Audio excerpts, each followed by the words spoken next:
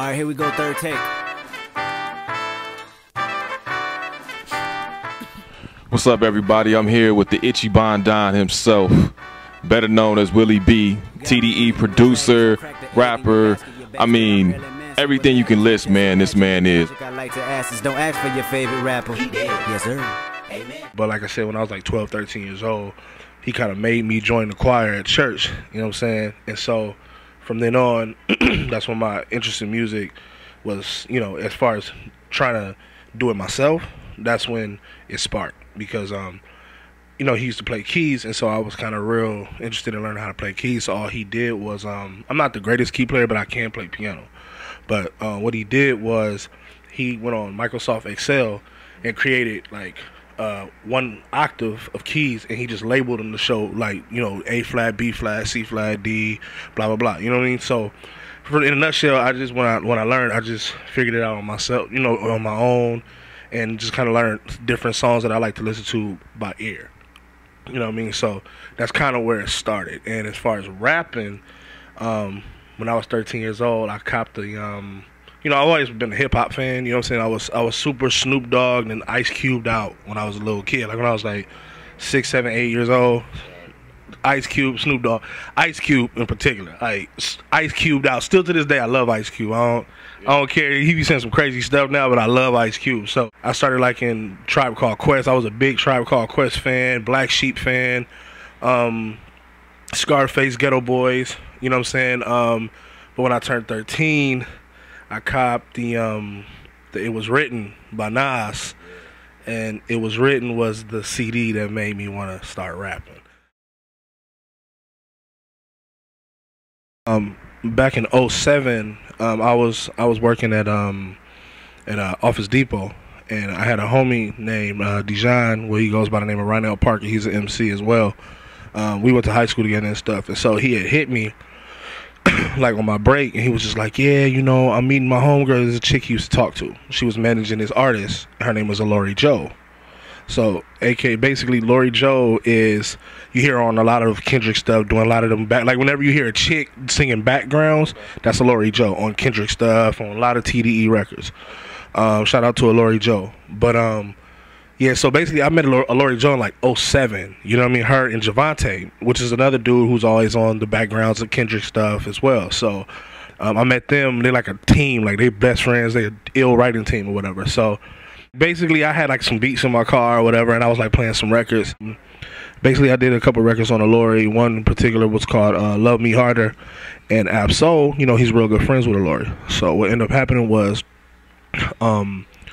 you know, he got at me. I guess he had a contact from a Lori, my contact, and he got at me and was just like, yo, you know, let me get some records, da da da da da.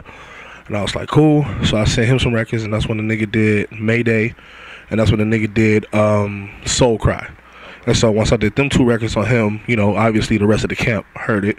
I met Q, I met Kendrick, and you know, Soul was the one who told me to come to the studio. So I just went over there and we vibed out for like 6 hours straight in the studio, just on music. Like not even just our own music, but just music, like music that niggas grew up with. I gave Kendrick a couple records, and gave Schoolboy a couple records, and then, you know, Kendrick did Ignorance is Bliss. And then after that happened, I just started kind of noticing slowly on Twitter that a lot of niggas from TDE just started following me out of nowhere. Then out of the blue, one day I get a text from a number I don't even recognize, and they like, what is it gonna take to make Willie be a part of TDE? And I'm like, who's this? And this is like, oh, this is Punch. And I'm like, shit, set up the meeting, my nigga. So that's how that happened. Went to the meeting. It was history.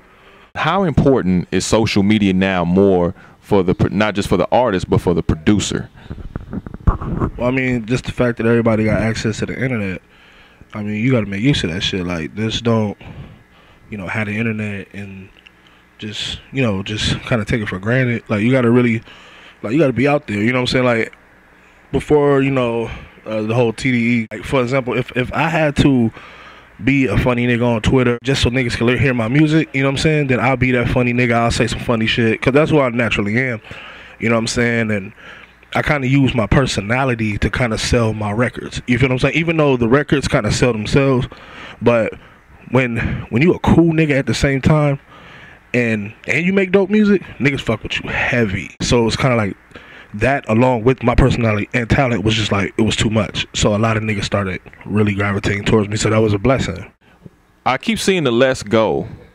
I keep hearing about Let's Go. Let's Go. What is that movement about, man? Give us an insight track on what that Let's Go movement is about. How did it get started?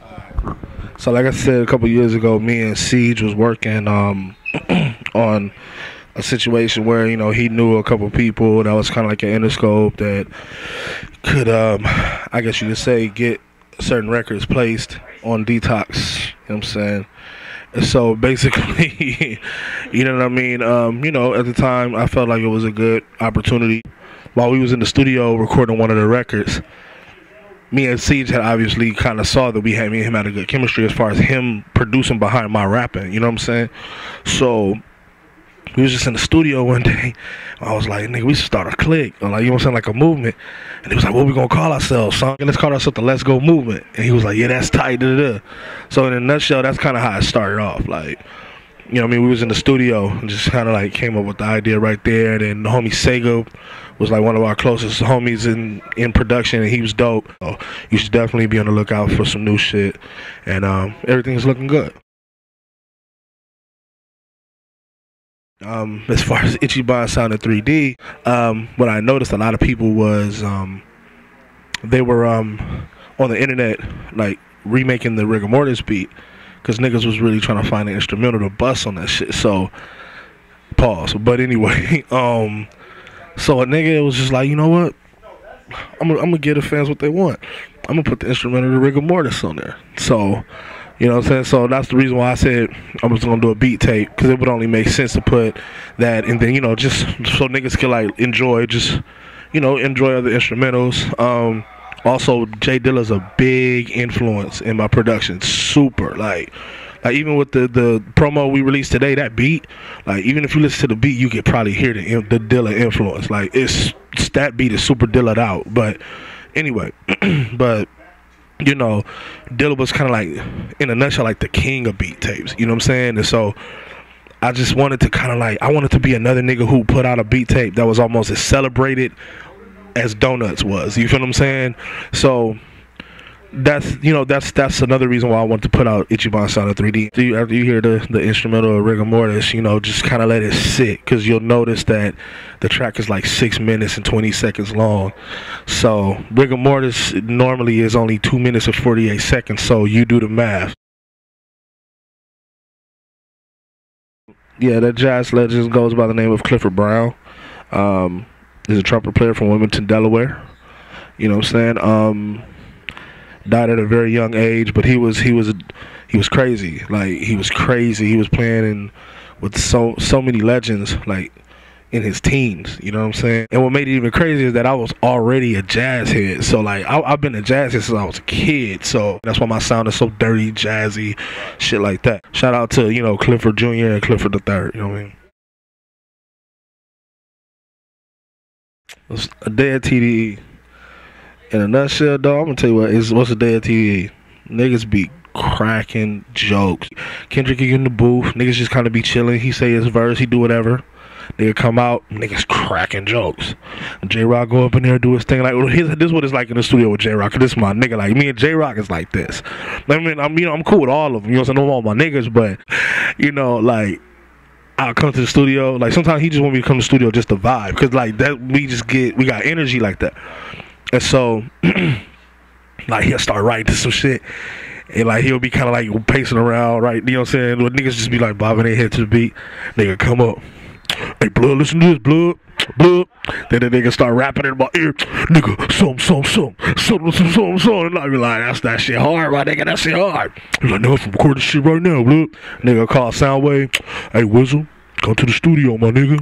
You know, so I need you to engineer this session, my nigga. Wizzle come through in some motherfucking pajama pants, and nigga be half asleep and shit like that. Nigga come through real quick. You know what I'm saying? Record a session, but majority of the time, 80% of the time, niggas just cracking jokes. That's all we do. Crack jokes. That's all we do. Yeah, you know, as far as artists, you know what I'm saying, I love to work with. You know what I'm saying? I'm trying to work with Chasing Cash. You know what I'm saying?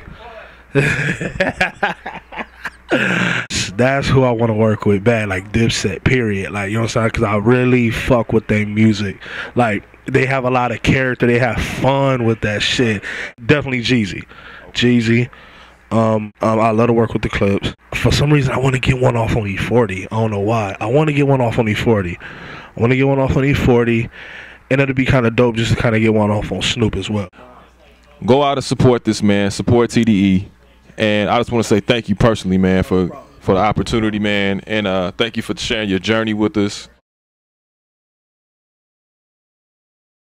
Just hit me on Twitter. Let's Go Willie TDE. That's WILLIE, not Y. Let's Go Willie TDE on Twitter. My website will be up soon, itchybondon.com. There you have it, Nick Hamilton with the one and only Willie B, TDE producer extraordinaire.